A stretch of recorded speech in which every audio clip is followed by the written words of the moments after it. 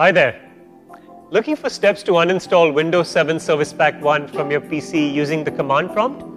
Well, I'm here to help you do just that.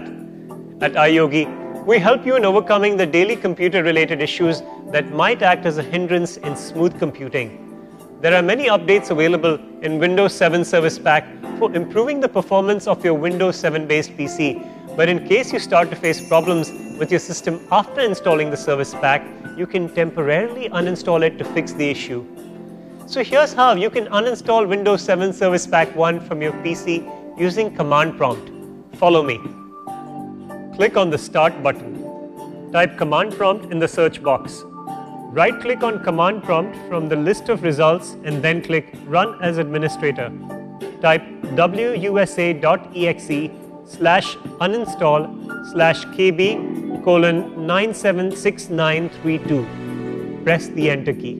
So, you see, by following the steps shown in this video, you can easily uninstall Windows 7 Service Pack 1 from your computer system using the command prompt. Don't you just love technology?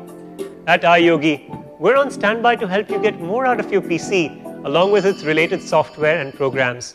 If you have questions on antivirus, security, protection, or on how to work other devices with your PC, such as syncing your printer, MP3 player, camera, or router, etc., just give us a call.